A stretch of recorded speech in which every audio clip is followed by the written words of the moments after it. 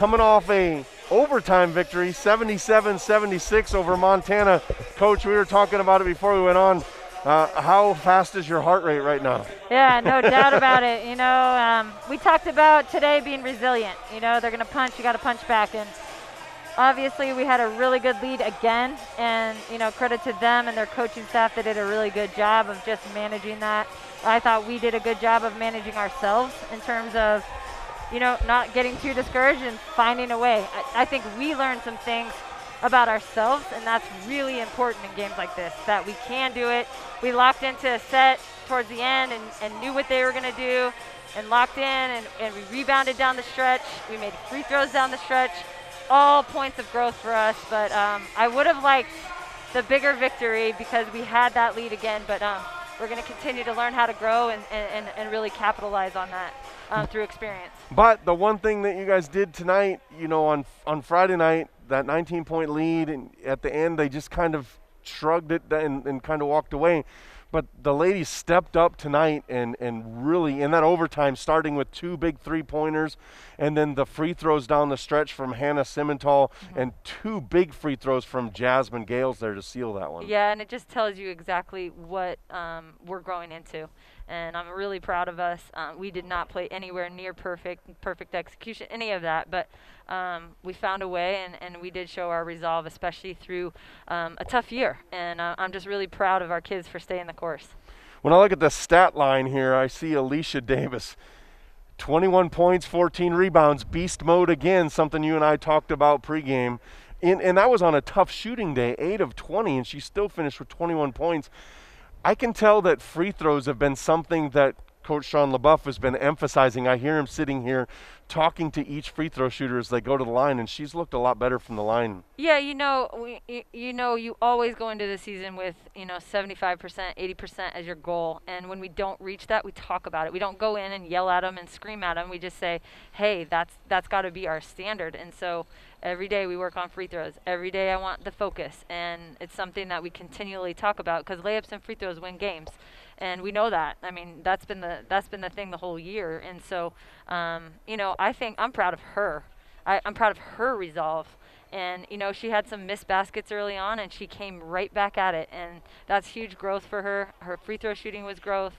But, yeah, she definitely has beast mode, and I'm super proud of her today. 6th double-double of the season, 12th or 13th of her career. So, and then you got to go from – which I think of Alicia as a seasoned veteran, and she's only a sophomore, to the freshman in Hannah Simmental, coming off a 19-point game on Friday night. Kind of struggled a little bit shooting, but finishes with 16 because she went 8 of 10 from the free throw line.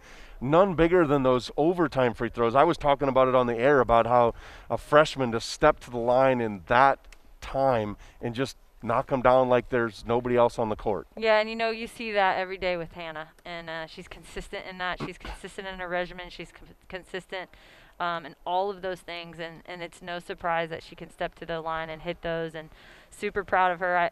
Defensive end of the floor, she's really good. She got some huge rebounds for us as well.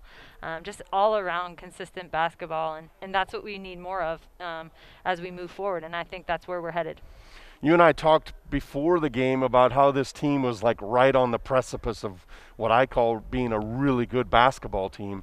And tonight they showed some of those items out there and being a really good basketball team when you start looking at, one person struggling in Jasmine Gales shooting, but everybody else steps in and picks her up. Mel Finau comes in and hits 3 big three-pointers, and everybody's like, wow, where'd that come from? But that's how this team is. Someone struggles, someone steps in. And that's exactly what we preach, actually. I tell them all the time, look around this room, and we have enough talent. We have more than enough. You have tons of talent. We can play different styles, different ways, and I'm so proud of them for stepping into that.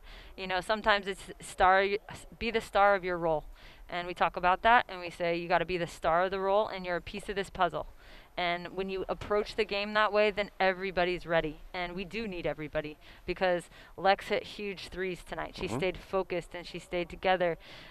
Even after getting a 3 hit, in her face to force overtime. She comes right back out and shows resolve as a senior.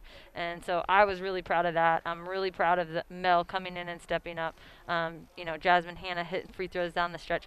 Jaden Galloway just playing great defense and learning how to run the team with not a lot of game experience. So you can see what I see. And I told them after we lost right before Christmas that, you know what? It doesn't matter. We just have to keep getting better. Just keep getting better, because I do think we have a makeup to be a championship level team, but there's no shortcuts to it. I totally agree, Coach. Tough set on the road now to Montana State. Tough Montana State basketball team. They haven't had a lot of conference games. Actually, they haven't had any conference games. They've all been canceled on them. What do you look for in Montana State? Well, they're really good in their guard play. No doubt.